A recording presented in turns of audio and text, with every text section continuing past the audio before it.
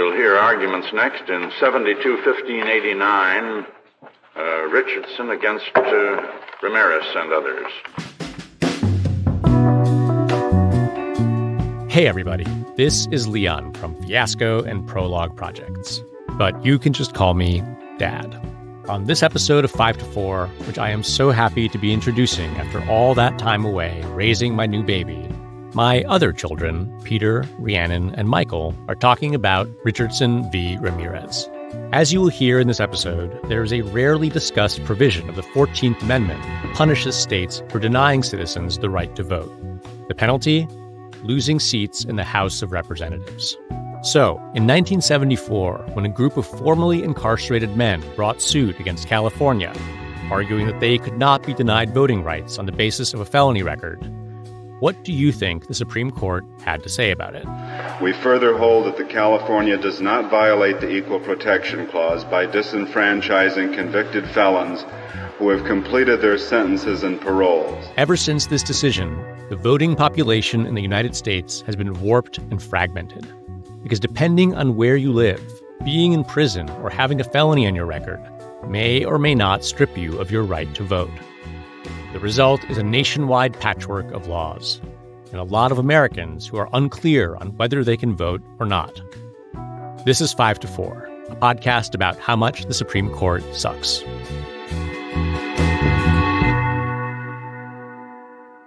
Welcome to 5 to 4, where we dissect and analyze the Supreme Court cases that have burned down our civil rights like a person trying to deep fry a turkey burning down their home. Mm-hmm. It's that time of year. Those videos make me LOL every time.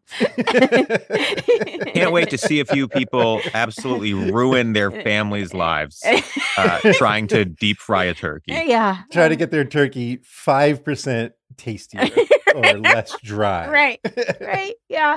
I am Peter. I'm here with Michael. Hey, everybody. And Rhiannon. Hello. Guys, this is like the third episode straight that we've recorded in the morning. And I got to say, I'm sick of it. Yeah. That's no good. Yeah, you're sick of it. It's the latest for you in Eastern time zone. I'm Central. Michael's Mountain time. Yeah. I was just going to say, though, that it's kind of the same for all of us, just in terms of proximity to when we wake up. Like, Michael's True. like, I just got up a half hour ago. Reed's like, I just got up a half hour ago. I'm like, me too. I mean, this is, I know it's 10 a.m., but I don't live that kind of life, you know? Right? Yeah, you live the podcaster life. Yeah.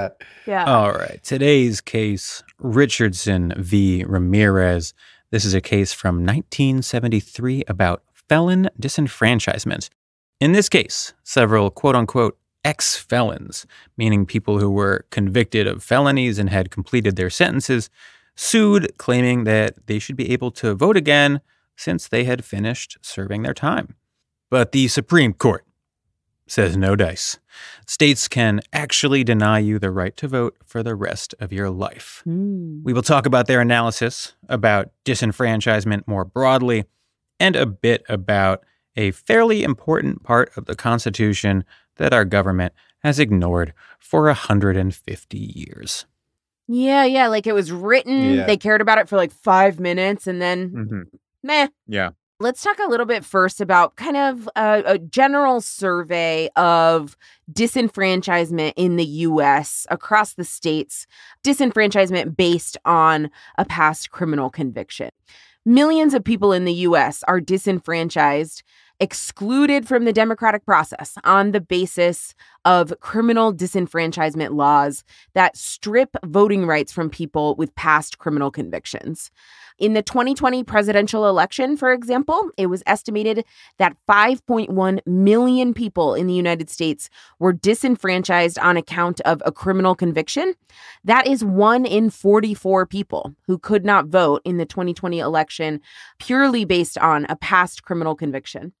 In some states, having a felony conviction on your record disenfranchises you, disqualifies you from being able to vote in the future, even after your sentence is done. But many other states deny the right to vote for people who are currently in prison, right? So criminal disenfranchisement laws vary on the specifics, but they fall into a few broad categories.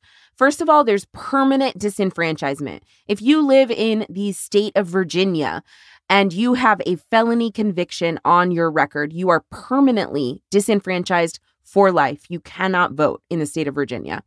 There is another category of disenfranchisement laws based on criminal convictions. It's permanent disenfranchisement for some people with criminal convictions.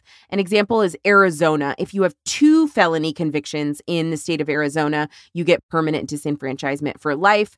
In Alabama, another example, some certain felony convictions are permanent, while other felony convictions you can apply to get your voting rights restored, right?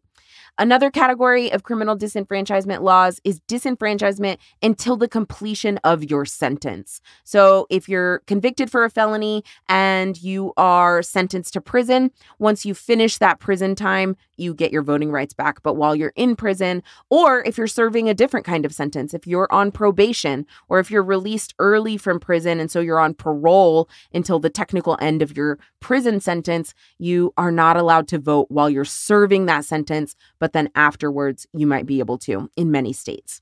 So states also vary widely in whether pending legal financial obligations that are related to a criminal conviction make you ineligible to vote, right? So in addition to serving a prison sentence, part of your sentence might be that you also have to pay a fine, right? Or if you're on probation, you have to pay probation fees, right?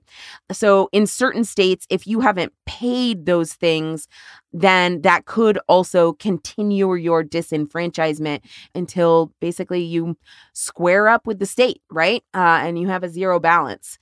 Florida is an example of this. Florida in the past several years has had a lot of back and forth, a lot of controversy actually about felon disenfranchisement in Florida. And recently, Governor DeSantis signed into law that if you have not paid up, if you have finished your prison sentence, you've finished probation, you've finished parole, but you have not paid all of your fines and fees, you still cannot vote in the state of Florida. Right. And last I checked, I don't know if this is still true, but the state of Florida often couldn't tell people whether they were all paid up. That's right. Right. It was incredibly difficult to find out whether you were, and if you weren't, how much you owed. Right. But of course, that didn't matter to Ron DeSantis, who's just trying to prevent people from voting. Right. Exactly. That's exactly right. And leads into my next point, which is that navigating the specifics of your state's criminal disenfranchisement laws can be extremely difficult and confusing. State election officials themselves often misunderstand their own state's laws. So de facto, what this leads to is preventing some people from voting, even though they do have the right to vote under the law, right? But they don't think that they do, or they're afraid that they don't because the laws are confusing and they're not sure, right? I have experience in Texas, so I know that criminal disenfranchisement in Texas is one of those laws that is disenfranchisement until completion of the sentence. So in Texas, you can't vote while you're in prison. You cannot vote while you're on parole or on probation. But after you have completed your sentence, your voting rights are restored. People don't know that. Mm-hmm. They hear about felon disenfranchisement. They think, well, I have a felony or 2 convictions on my record. I'm not allowed to vote. They see stories like that one woman who tried to vote, I guess, when she was still on parole or whatever, and ended up getting thrown in jail in Texas. Exactly. And it reinforces the idea that, like, oh, no, I can never vote again. Exactly. And it's really scary. So these laws being confusing, misunderstood, even by state election officials, it absolutely leads to a sort of understood disenfranchisement that prevents people from voting, period. Yeah. Mm-hmm. Okay, so let's talk about this case. At the time in the early 70s in California, the California state constitution said that, quote, no person convicted of any infamous crime shall ever exercise the privileges of an elector in this state. Infamous crime. The word infamous is just like an old word, not really used anymore in criminal law to describe a felony. So 3 plaintiffs, including Abraham Ramirez, sued when in 1972 they were refused voter registration in San Luis Obispo County in California on the grounds that they had been convicted of 1 or more felonies. So one plaintiff had been convicted of robbery, another had a burglary and a forgery on his record, and another had been convicted for heroin possession. All three of them, again, had been denied the right to vote, refused voter registration. And so they sued in a class action. And that case made its way to the Supreme Court, where in the early 70s, noted segregationist William Rehnquist was primed and ready to take this case. That's right. A young William Rehnquist. A young racist William Rehnquist. Spry. Just getting started on his project of keeping down the poor Right. and Yeah. the brown citizens of this country. Right. Yeah. Yep. So these guys are claiming that they are being denied the vote in violation of the Equal Protection Clause. Now, this case actually ends up revolving around another part of the 14th Amendment, what's called the Penalty Clause. The 14th Amendment has a clause that says if a state disenfranchises voters, their representation in Congress will be reduced proportionately unless the disenfranchisement is based on, quote, participation in rebellion or other crimes. This clause was meant to prevent the South from disenfranchising black voters, right? That was the intent. Right. It has never been enforced. So what ends up happening here is that we're talking about the Equal Protection Clause, but really we're just analyzing the Penalty Clause because this is the only part of the Constitution that talks so explicitly about disenfranchisement for crimes. So Rehnquist does what's basically like a very simple textual analysis here. He says, look, the Penalty Clause doesn't outright say you can disenfranchise voters for committing crimes, but it does seem to contemplate disenfranchisement for rebellion or other crimes, and felonies count as other crimes. So there you go. Easy peasy. Yeah. They also do some originalist analysis. They look at the common practice at the time, right? And they're like, look, disenfranchisement for criminal convictions was fairly common at the time the 14th Amendment was written. And that's that. That's really the gist of the majority opinion. Yeah. Now, the dissent lays out some arguments against the majority that we will get into, but I want to zone in on a few textualist arguments. First, if you want to get technical, the majority's reasoning doesn't make a ton of sense here. Yes, there's this penalty clause that references disenfranchisement for crimes, but that's not a blank check to do it, right? The clause is basically saying, here's what happens if someone is disenfranchised for a crime. Right. You can't infer from that disenfranchisement for any crime is necessarily allowed, right? Right. This is like your basic LSAT logic stuff, right? Yeah. Like it just doesn't quite follow. You could maybe make the argument that what that means is that some crimes can lead to disenfranchisement, but not necessarily all. It just doesn't quite make sense. Did they have the LSAT when William Rehnquist was getting into law school in like 1803 or whatever the fuck? No, it was just firmest handshake. Right. That's how they went. That's right. Yeah. The sharpest looking boy would be admitted.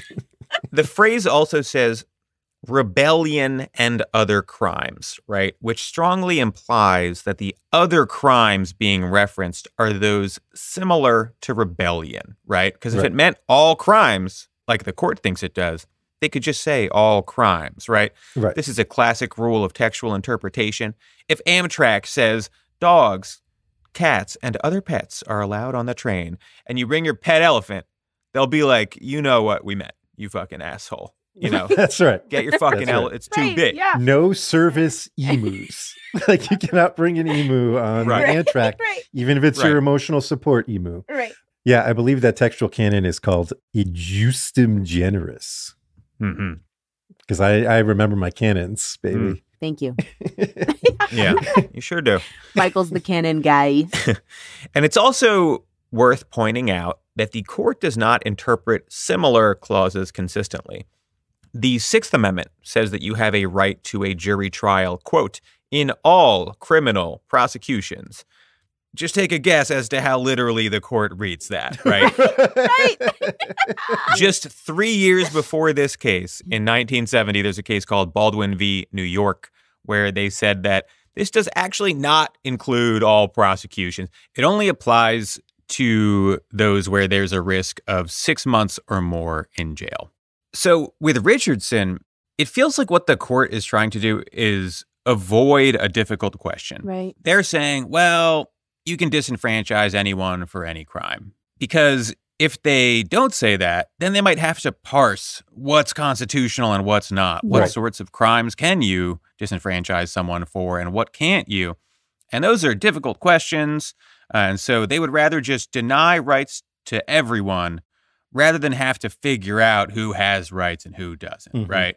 Rather than have to take an hour and a half thinking about this, they're like, let's just say that no one gets to vote, you know? Yeah. Exactly. And something we were talking about in prep was just that this part of the 14th Amendment has never been enforced. No state has ever had its representation in Congress reduced, despite the fact that we have well over a century of documented voter suppression efforts happening throughout the country, and especially in the South, right? The whole basis for the Voting Rights Act is that there are certain states with a history of voter suppression efforts. Right. Nonetheless, never enforced. But somehow we're doing this bizarre, hypertextual, narrow analysis of this clause as if it's like the operative clause of the amendment here, or like a jurisdiction defining scope of power clause here,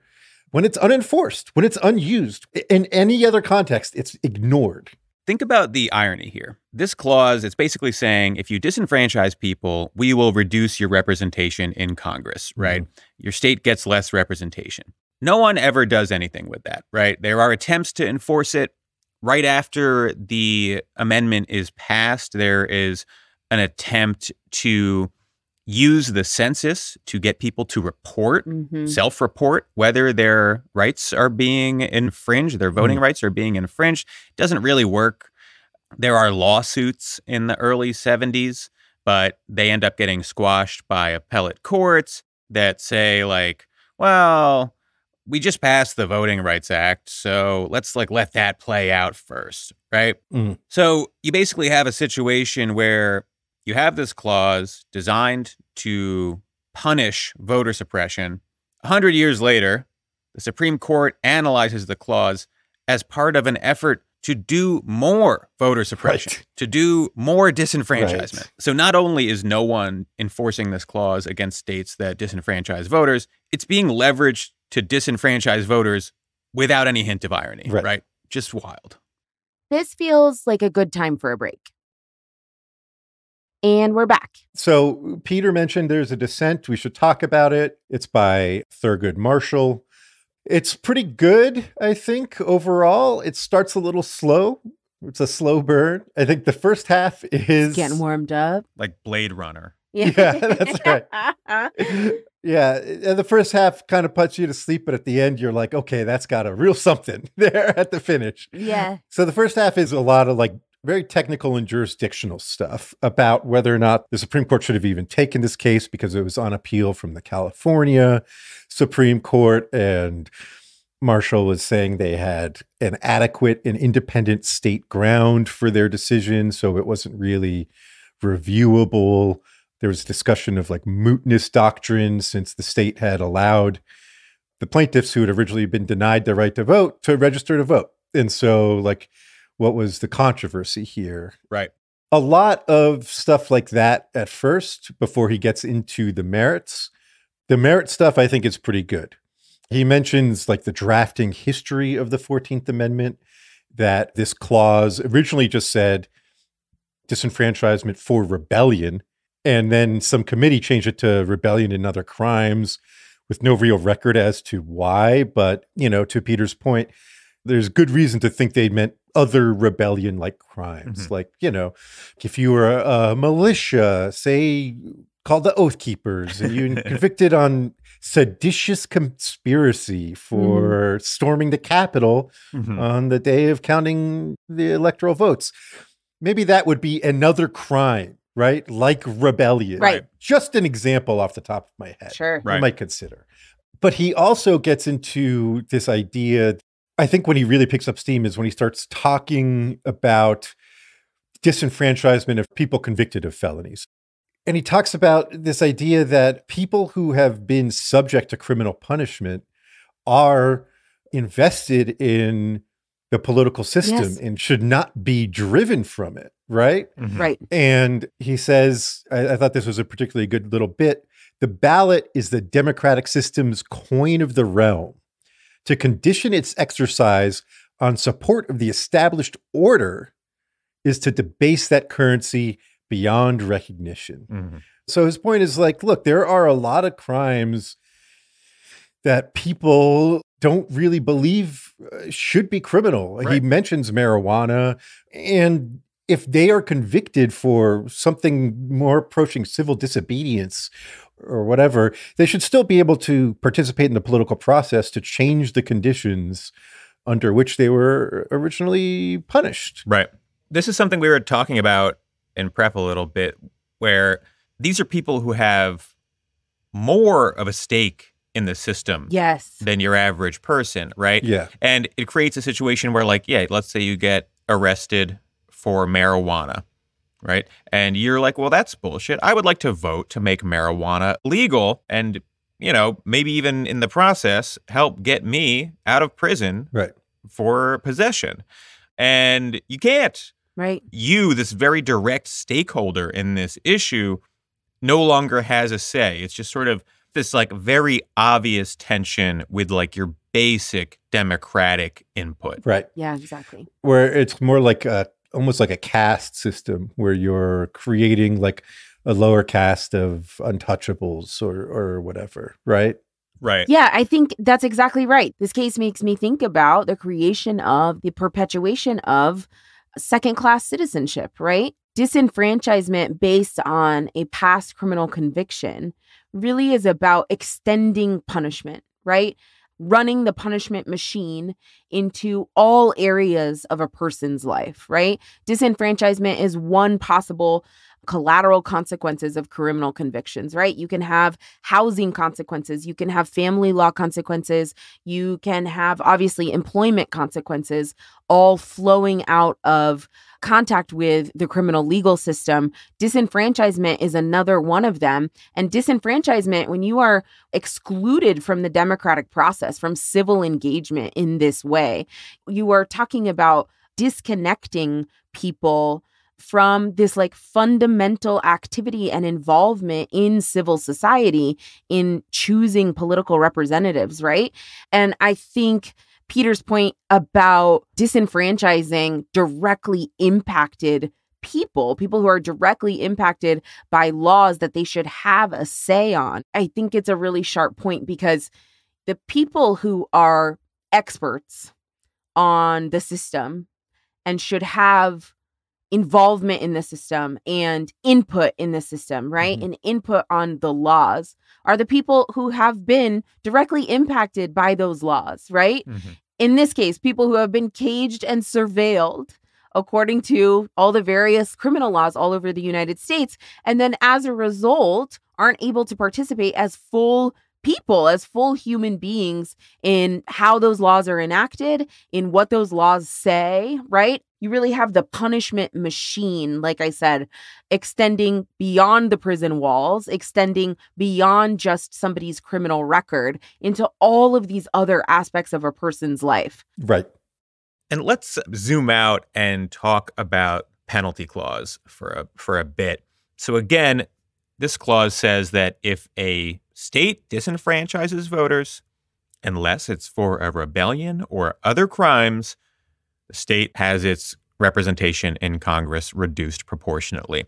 So like if Alabama disenfranchises 10% of its voting population, 10% fewer representatives, right? Mm-hmm. The whole point of this is to prevent southern states from disenfranchising black voters after the Civil War. That was very explicitly the purpose. Yes. And as we've mentioned, never been enforced in any way. But think about what it would mean if it were, right? Voter ID laws that disenfranchise people who don't have valid ID would reduce your state's representation in Congress. Laws that remove people from the voter rolls en masse for failing to respond to mailers would reduce your representation in Congress. Any disenfranchisement for reasons other than crime would qualify. So, of course, this has never been done. Attempts to have Congress enforce it or sue in courts to have courts enforce it have failed. In the early 70s, this got up to the appellate court level, and the D.C. Court of Appeals was just like, well, hold on, we just passed the Voting Rights Act, so let's see how that goes first before we start enforcing the Constitution, right?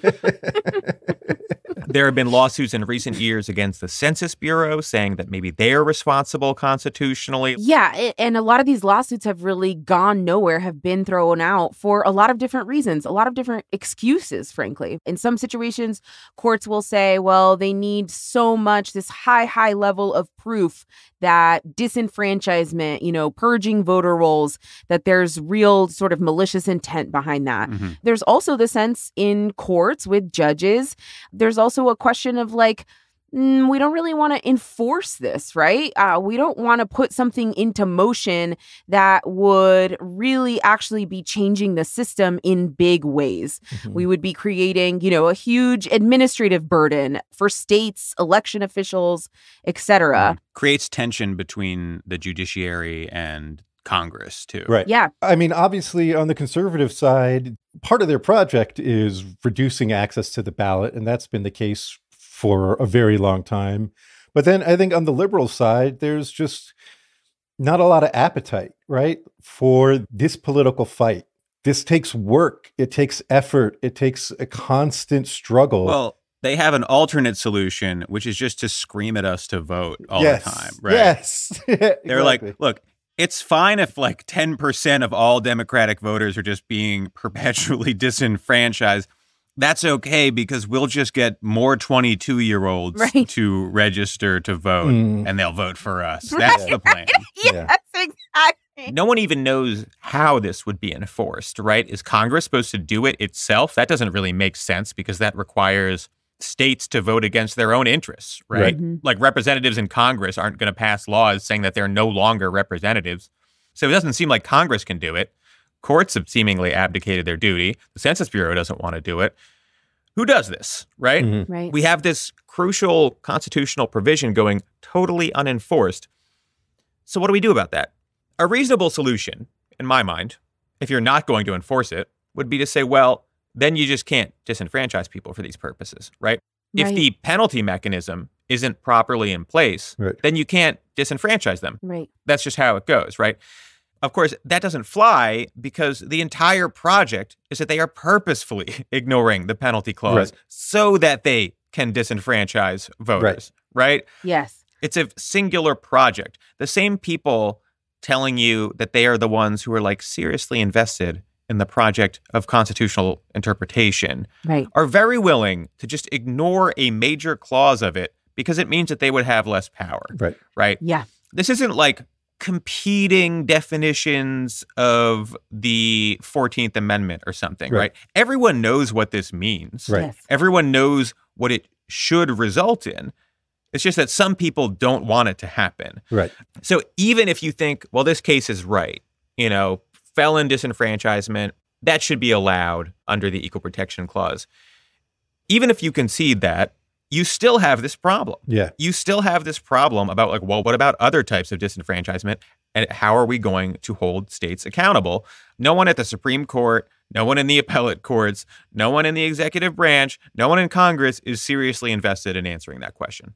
That's exactly right, Peter. And in addition to, all of the ways people are disenfranchised and then the states are not punished for it by getting, the sort of proportional reduction in their representatives, voter ID laws, et cetera, all the examples that you said, Peter. In addition, there's this other kind of special example, an interesting thing that a lot of jurisdictions do. This is prison gerrymandering. So when a state is doing redistricting, right, a lot of states count people where they are incarcerated in order to inflate the population, right? But none of those people that are in prison can vote. So the community where the prison is located, often these communities are rural, often these communities are majority white, have inflated their population numbers Right. to give them more than their fair share of representation in legislative bodies, while large portions of that population cannot vote. Right. In addition to those people that cannot vote likely being mostly Black and brown people. Right. Right? Right. It's like a small scale recreation of the 3/5 compromise. Right. Absolutely. And so this means that white people in many places are getting more representation by counting people of color in their population who cannot participate in choosing those representatives. Mhm. So we're not just not enforcing the full penalty clause, right? Right. By proportionally reducing the representation that states get if they disenfranchise. In many places, disenfranchising people who are in prison is being rewarded with more representation. That's right. Right. Think about like the theoretical extreme of that, where like I form a state with like a dozen prisons and then just me. Right. Yeah. And you're like, oh, we have 50,000 people. I get like 2 senators and 4 congressmen or whatever, like Right. just for Peter. Right. Yeah. And that sort of leads me to what I wanted to talk about, which is, 3 years after the 14th Amendment was passed, I think probably recognizing a lot of the issues we were having here, Congress passed the 15th Amendment, which reads, "The right of the citizens of the United States to vote shall not be denied or abridged by the United States or any state on account of race, color, or previous condition of servitude." So this is obviously going a step further than the 14th Amendment penalty clause and saying, look, freed slaves have the right to vote, and you cannot deny them their right to vote simply because they're Black or brown or were previously enslaved. You don't get to do it. Now, I want you to consider something, though, which is that if your right to vote can be abridged based on your status as having been formerly convicted of a crime, and that status itself is contingent on your race. If the enforcement of the criminal code is racial, is racially charged, is racially enforced, Right. whether the 15th Amendment has any force. Yeah. And there are numbers for this. It turns out, lo and behold, who would have guessed? Black people are far more likely than white people to be disenfranchised because of his status as being formerly convicted. This is far more common, and the disenfranchisement is harsher in the South. This is the first time hearing about this. Yeah. What? Who would have guessed? What? No way. No way. I think it's something that, like, Black men are 3 times more likely than white men to be disenfranchised because of their status as formerly convicted of a crime. Yes. And the numbers were going up for decades. It was something like 1.1 million adults in the 70s. It peaked at around 6.1 million adults in the 2016 election. And it has actually declined lately because of state level movements and referenda to roll back podcasts, these laws, podcasts, us, me in specific. Michael from 5 to 4. I've done it. I did it. No, there have been movements that have been picked up by the Democratic Party, even establishment party hacks like the former governor of Virginia, mass re-enfranchising felons, commuting their sentences. But it's also, I wanted to note, sort of tangential to this case, but important, is that there are a lot of ways you can disenfranchise people. There's a recent study that found that simply being subject to a traffic stop reduced the likelihood of political participation and voting, especially in off-term, midterm elections, but in main term elections as well. And the effect is small. It's like 2% less likely to vote, but it's real. And traffic stops are notoriously racially disparate, let's put it, right? That's right. That's right. So there are just a lot of ways in which the power of the state can be used to reduce political participation under our current regime that's imposed racistly. Let's be blunt. And as a result, I think it's hard to argue that the 15th Amendment has its full force in modern America. All of this together just serves as an end run around the 15th Amendment. That's right. And the prohibition on racial discrimination in voting. They have created functional loopholes through the 15th Amendment. The penalty for doing so, the penalty clause, which would serve as at least somewhat of a penalty for doing so, is completely ignored. Right. They have sort of recreated a constitutional order that allows for the subjugation of certain voters. That's right. Anytime we're talking about the Equal Protection Clause in the voting context, and the conservatives are like, well, come on, this is preposterous. And then you just think about the fact that when it was Bush v. Gore, the year 2000, and shit was on the line for the Republicans, all of a sudden they were like, the Equal Protection Clause, it plays a crucial role in our democracy. So let us treat every vote the same. Okay. Raise every voice, folks. Right. George Bush is president. Thank you. Never to be mentioned again. The conservatives don't like the Equal Protection Clause for anything. They've never liked it. You can tell from the name of it. Yes, exactly. Exactly. And its origin. It was how we ended this Civil War and the reintegration of the South into the United States. How does the South feel about that today? 150 years later, still unhappy about it, still flying the Confederate battle flag, still talking about states' rights because they don't like this shit. When it was Southern Democrats in the Jim Crow era or conservatives now, they've never liked this. And the only time they've ever found use for it was either making up freedom to contract bullshit or weaponizing it to fight the scourge of reverse racism. This is it. Otherwise, they have no use for the Equal Protection Clause and would love to write it out of the Constitution. A sort of political and intellectual movement that is built around the value of inequality. Yes. Is never going to like something called the Equal Protection Clause. That's right. It goes against hierarchy, which is their core belief. Period. It's as simple as that.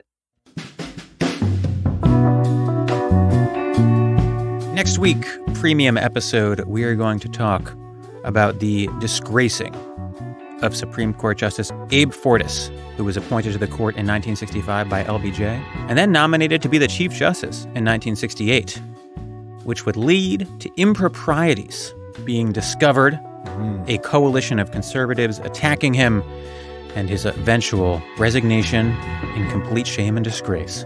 And we're going to talk about what he did compared to what Clarence Thomas did, just for example. Just throwing a name out. What? For example.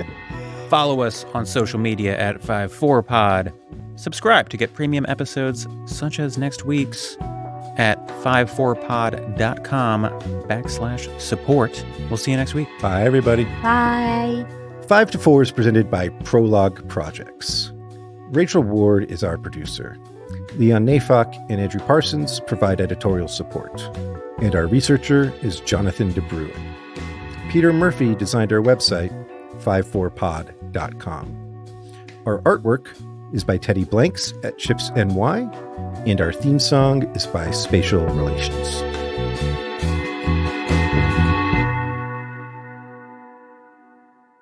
God, fuck him. What a dumb piece of shit Bill Rehnquist is. Yeah. Was. He dead. Yeah. True. True.